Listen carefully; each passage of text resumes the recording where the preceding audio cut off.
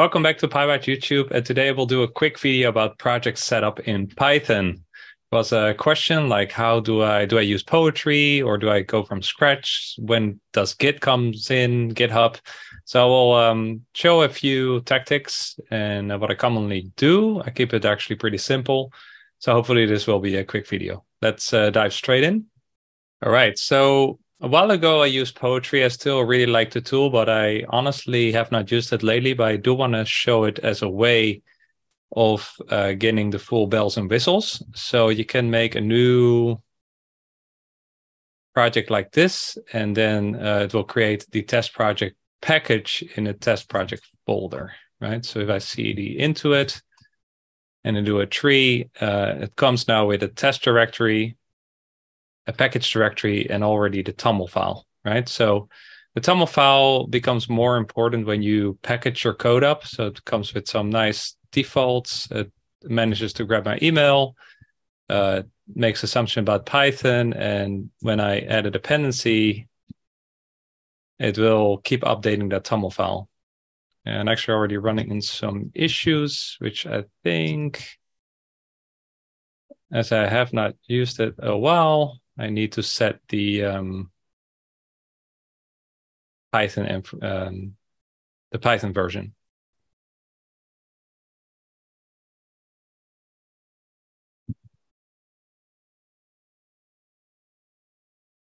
Use, I guess.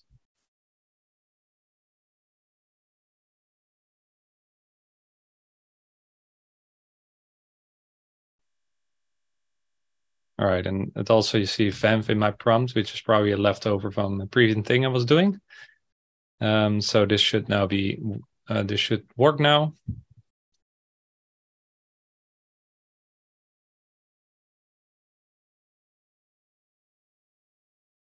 And we added this dependency. I will stop there. There's another video I did a long time ago about poetry. It's not how I work these days, so I'm just going to go with my approach. And it's, again, pretty bare bones. So what I would do is make a new project. I cd into the folder, and almost straight away I make a virtual environment. I have my alias, but I will just type it out for now.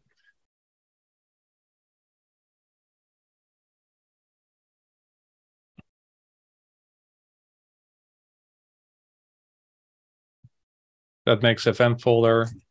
I will do a video at some point to actually explain what that does. So it's kind of interesting.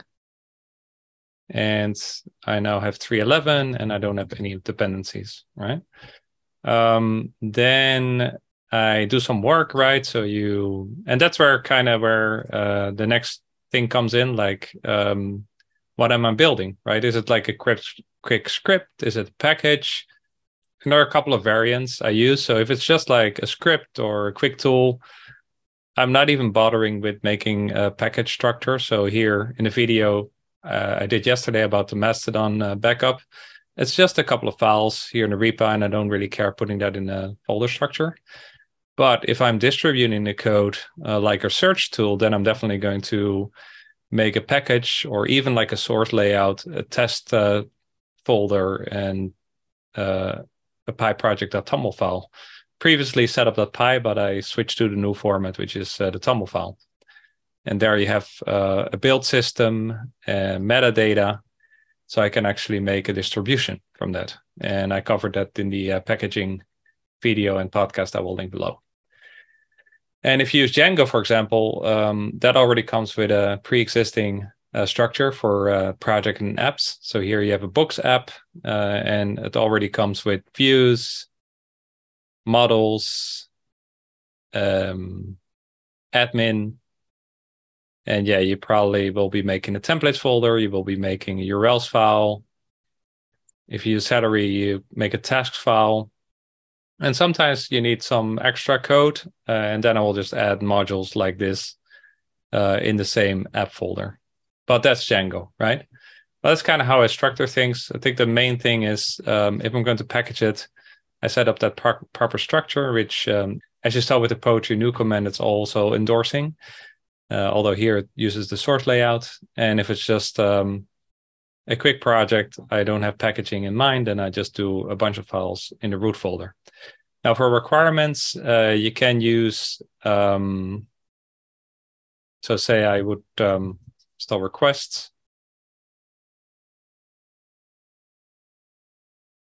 At some point I would do just manually pinning them.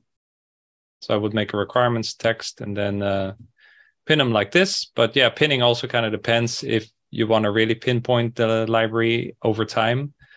I could also leave the pinning off. It kind of depends, again, what kind of project this is. If it's code in production or for a package, pinning might actually be very important. But another way of doing this is to use pip-tools. So pip install pip-tools. User requirements.in file. Just list the requirements. So let's say we have 2, request and BS4. Oh, beautiful soup.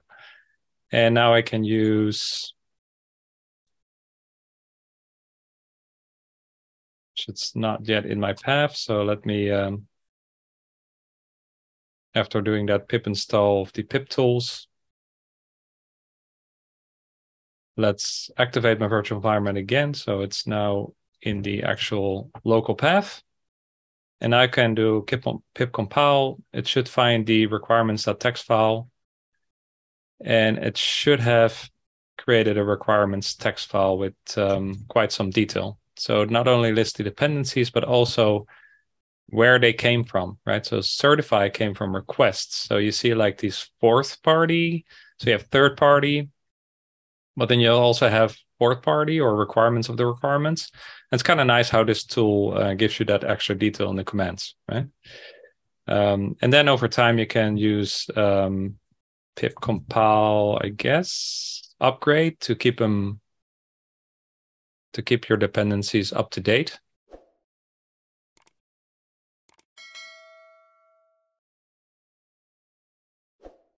Yeah, that wouldn't have caused any changes right now.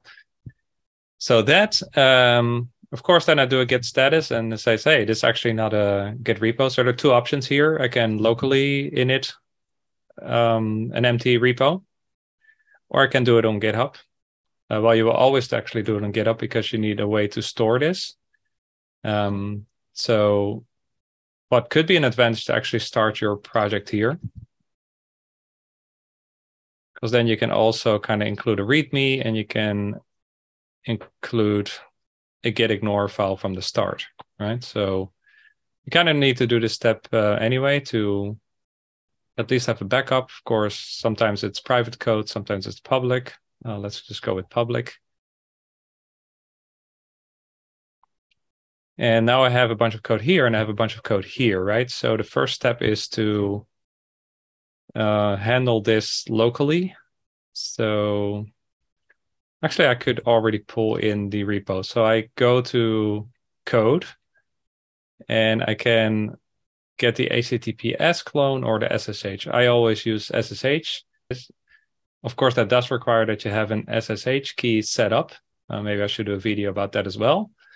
But what I usually end up doing is git remote at origin and then the SSH URL. And then I'm going to pull from origin main, which is the default branch. And now these 2 are synced up. So you see the README coming in. What I don't see is the gitignore file because I need to do ls-la to also show hidden files.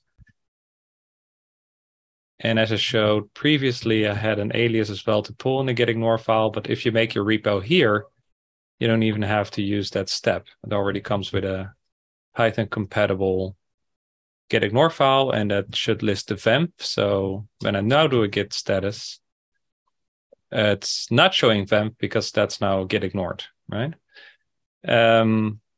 Yeah, so I could make another commit, git add requirements, git commit edit requirements. And now I can push back to the remote, right? So as you saw before, we did git remote add origin, and that's now listed as a remote, so I can push back to GitHub. Git push origin main. And lastly, at this point, I can just do a bunch of things on main. Sometimes that happens. I'm just experimenting, but it's very low cost to, at this point, already make a branch, right? So you can either say just, so you can make the branch and then check it out, or you can do both steps in one. So you can do git checkout -b. That will make the branch and also put you on the branch. And you can, I just call it init, but of course, if you have a specific feature in mind, then just name it better. You can do a bunch of work. So this is just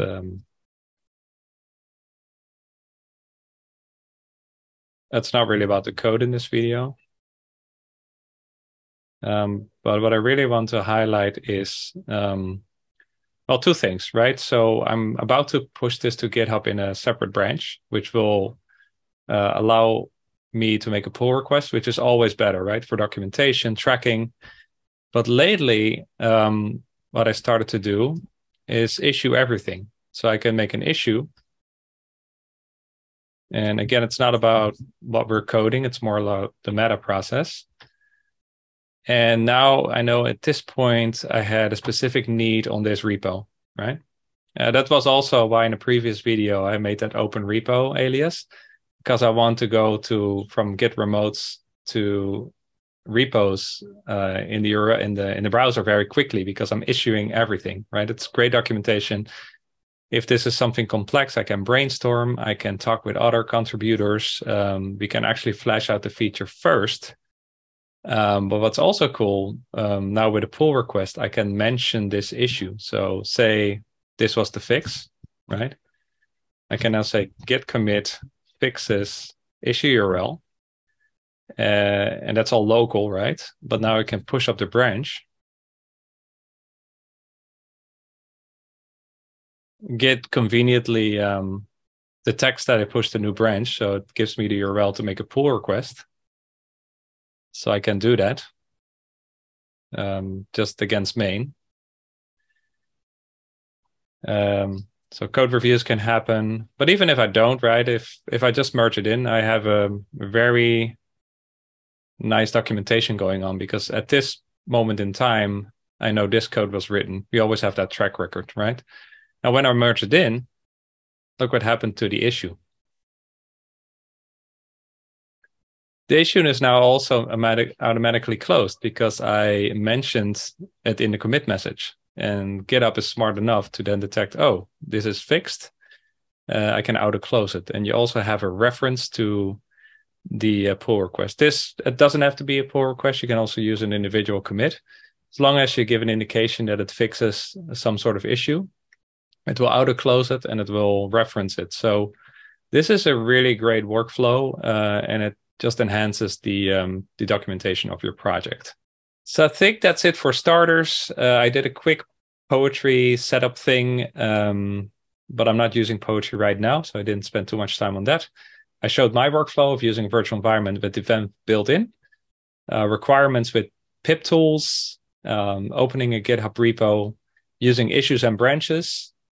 And I think that will do for setting up a project. Oh, yeah, and I also showed you when I do the full packaging thing with TOML file, PyProject TOML file, and the directories versus just a bunch of files, and even what I do with Django if I have additional modules.